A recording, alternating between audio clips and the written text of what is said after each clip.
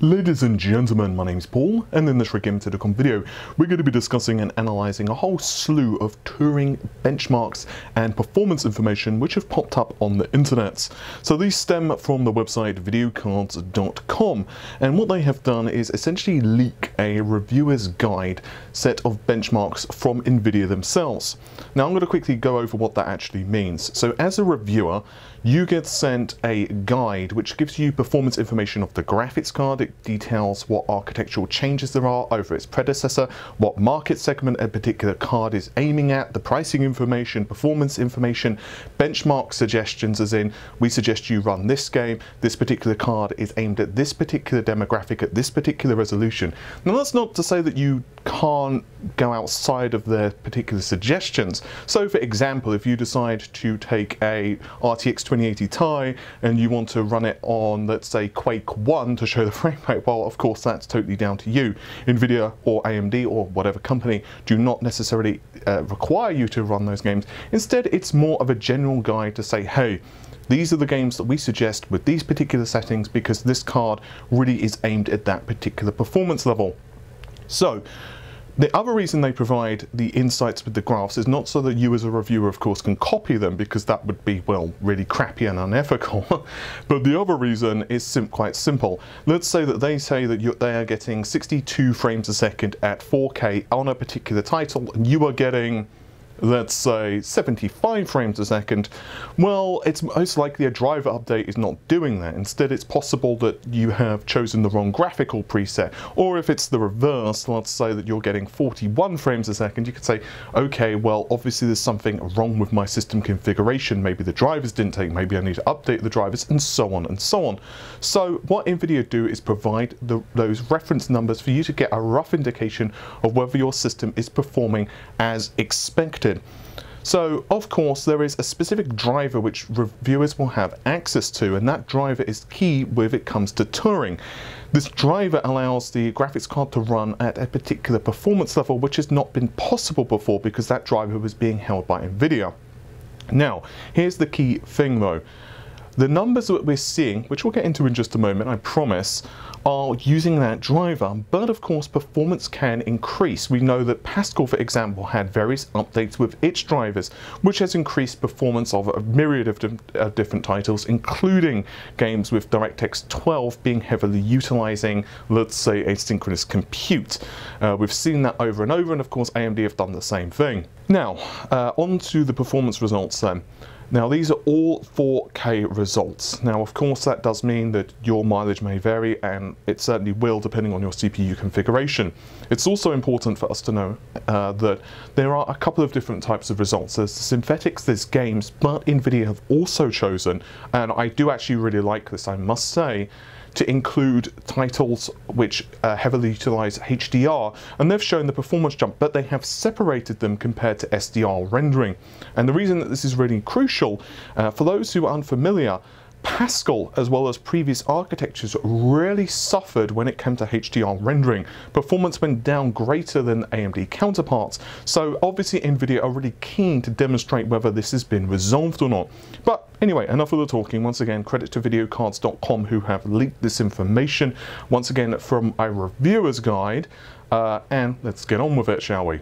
So we're going to start things out with our friend and buddy VRMARK and predeccesors Extreme. So what do we have? Well, starting with VRMARK CYAN room, we have 135 of the RTX 2080 Ti. I'm going to call it the 20 Ti and the 10 Ti and so on, because otherwise I'm going to go probably crazy and you're probably going to scream at the device you're watching at of me constantly saying RTX 2080 and so on. So the 20 Ti receives 135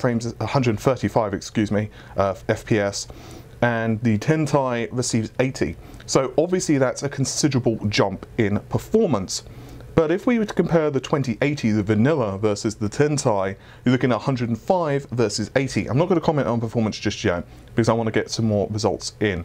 We have the 2080 Ti on predeccesors times by Extreme, receiving 6,480 points, which is a drastic improvement of 4,410 of the 10 Ti.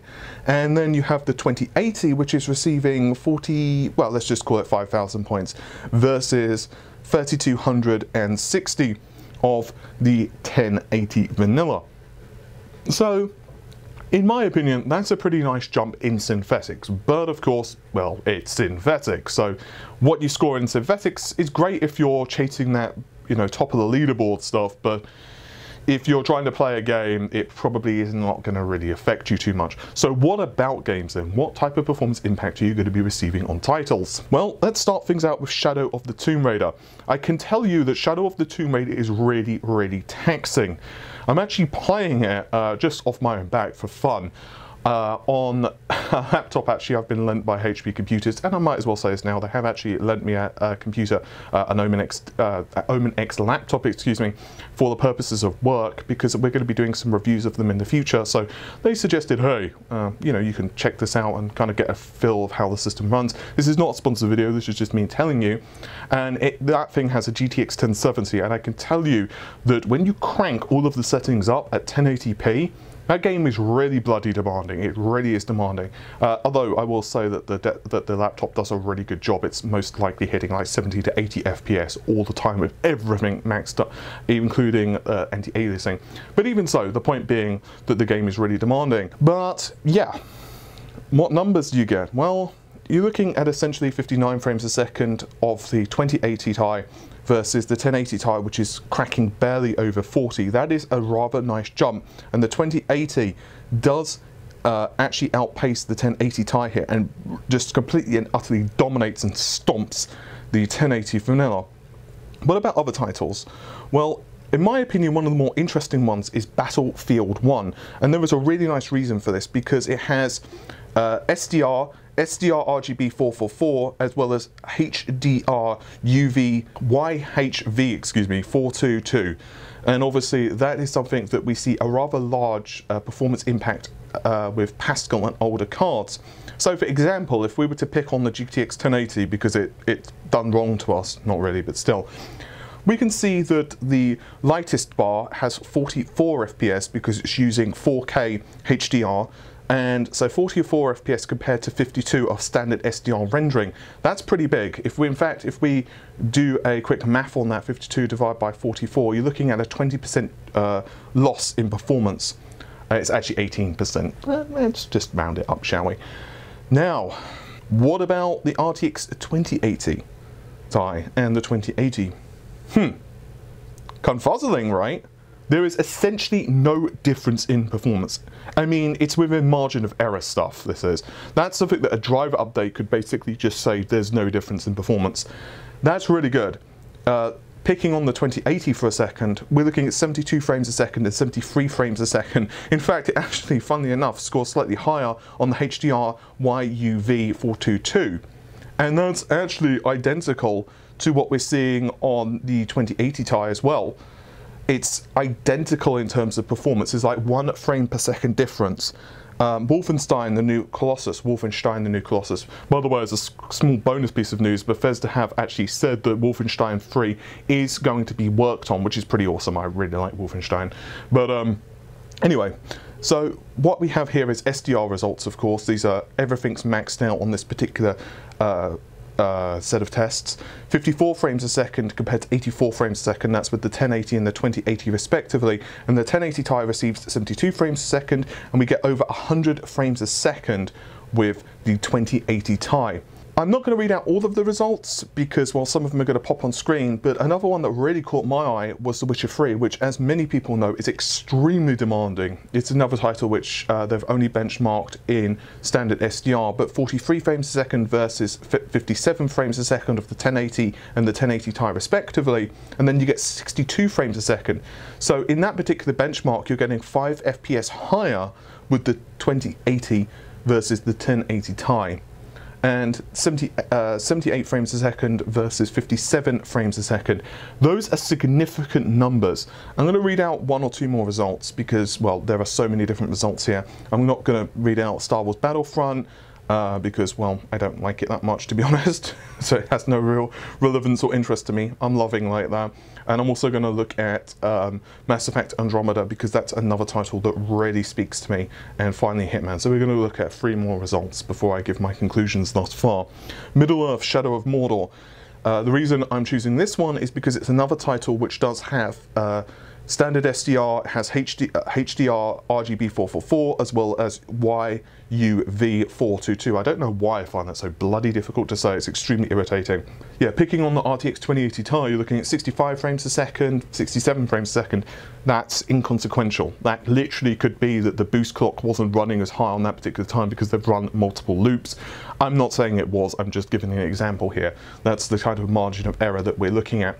But compare the 2080 Ti to the 1080 Ti, and yes, there's a significant difference, 42 frames a second with standard SDR rendering versus 47 frames a second. In case you can't tell, NVIDIA are really keen to push that and say, yes, we have fixed HDR rendering when it comes to Turing.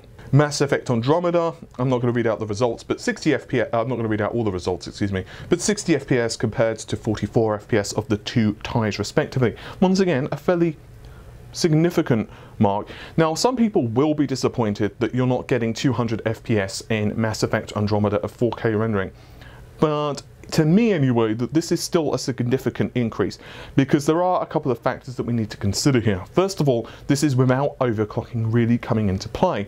NVIDIA are telling us that Turing is built for overclocking. I'm not going to weigh in one way or the other. I mean, from what they've done with the VRMs and from what I'm hearing through the grapevine, I do believe that this is the case. I do believe that there's going to be a nice increase in clock speed, but how sensitive that is, as well as how the GDDR6 memory overclocks and what type of performance we're going to be getting via overclocking GDDR6. In other words, are we going to be memory bandwidth starved with Turing? I'm not saying we are, by the way, I'm just asking, posing a question. If we are, obviously, then core overclocking not so much going to help. It's really going to come down to GDDR6. But I'm pleasantly surprised thus far. There's also, of course, so much information right now regarding how Turing is going to be boosting. And for those wondering, because I have had a couple of comments regarding this, I will be doing a full architectural overview of Turing because some people are asking me to really explain the feature set as well as the boosting side of things. So that's something I am working on, and I'm hoping to have that up before we start reviewing the cards over the next couple of weeks because we're going to be doing a lot of testing. We're not just going to be doing like the standard frame benchmark. So there's going to be a lot of testing of Turing over the next couple of weeks for you guys. So definitely do stick around for that. And I'm going to give one last set of results, which is for HITMAN. HITMAN, 91 frames a second, and that is significant when you look at the fact that all of the various rendering methods, whether it's HDR, whether it's SDR, whatever, are getting 91, 92 frames a second. If you were to look at standard SDR rendering, yeah, okay, you're getting 72 frames a second with the 1080 Ti, which is not that big of a difference to some people.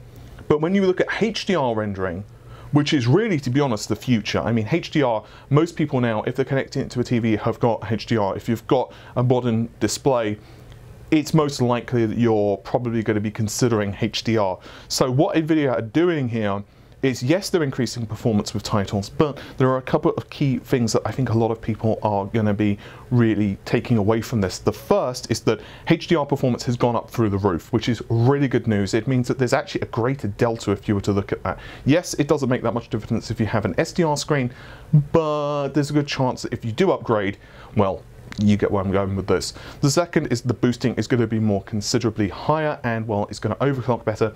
And of course, you've got other specific Turing architecture stuff, and I'm not even including ray tracing here. I'm more referring to DLSS, which a lot of developers seem to be jumping on, and so on. So my first impressions of what we're hearing about this and speaking to people and going through the industry grapevine, I do believe that Turing is going to be a really nice jump.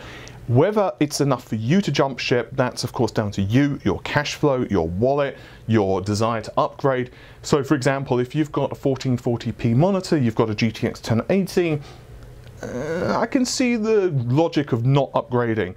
But if you're looking for the best performance, especially from a single card solution, I want to see how NVLink is going to scale and how NVIDIA are going to be implementing that. That's going to be really interesting for those who really want to push the frame rates of multi-GPU solutions. Well, yeah. Anyway, with all of that said, hopefully you have enjoyed the video. A quick reminder, we will be continuing to do review stuff over the next several days. There's going to be an awful lot of Turing stuff, yes, but we've also got some other reviews upcoming. There's also going to be a couple of deep dives and architectural analysis things coming on the channel, and so much more besides. For those who also don't know, perhaps this is the first video you're watching, this is not normally the setup I'm using, but I'm currently residing in Seattle. So yeah, we're kind of doing things a little bit differently, hence why there's no like screens and stuff in the background. But we're managing, we're pulling through, darn it, and we're going to do it together. That's a group hug. With all of that said, hopefully you have enjoyed the video. Normal stuff, like, share, comment and subscribe, and if you have any questions you can answer them, you can write them down below or send them to me on Pages Manager. And with all of that said, take care of yourselves. Bye for now.